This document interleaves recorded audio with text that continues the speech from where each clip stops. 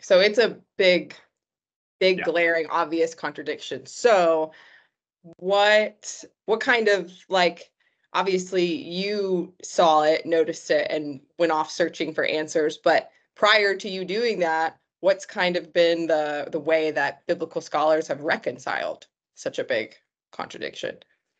Well, biblical scholars actually have had a pretty good answer to it for a while in the Gotcha. like published scholarly literature. And ultimately, the explanation that I sort of lay out in this piece is from a biblical scholar named H.A. Blair, who I think wrote this piece in the 90s. And his explanation is very comprehensive and detailed. It's in a very simple way, explains kind of all the key facts.